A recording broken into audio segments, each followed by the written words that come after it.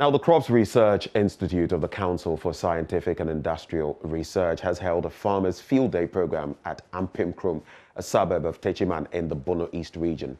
The aim of the project is to introduce farmers to good agronomic practices which gear towards tackling low soil fertility as a major contributing factor leading to low cassava productivity. Correspondent Anas Sabit was with the team and came through with the following report.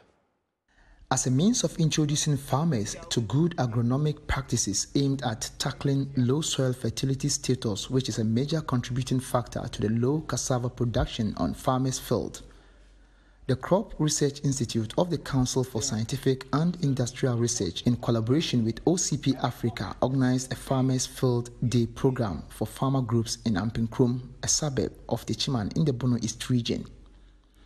The program, according to Dr. Kennedy Ajiman, is to help increase cassava production as well as ensure food security in the area. We are here today to help farmers adopt some of the improved agronomic practices for cassava production. The reason being that in recent times, the cassava production on farmer fields are really declining. Yields are very low on farmer fields compared to the potential yields that are associated with research fields. Now, what we're realizing is that even when farmers are applying fertilizer, they do not apply the fertilizer at the appropriate time and also the quantities that is associated with the yields that are expected. Here at the OCP Fertilizer Evaluation Farm, we noticed that cassava tubers that had OCP fertilizers increased in size and numbers compared to those with no fertilizer. Dr. Kennedy indicated that just like any other food crop, cassava production does better with the proper usage of fertilizers.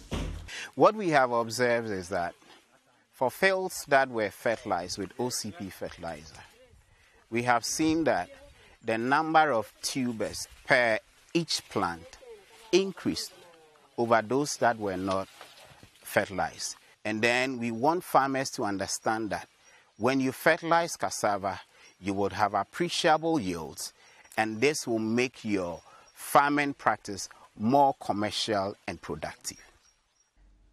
Director of Agriculture for the Techiman Municipality, Mr. James Adu, admonished farmers to be wary of the proper usage of fertilizers as it has a direct impact on the output and quality of the produce. In promotion, I think we have to still advise the farmers to use the fertilizer. But the most important here that we want to stress is the correct time of application, the good agronomic practices, in such a way that it will not affect the quality of the cassava in terms of its post-harvest usage.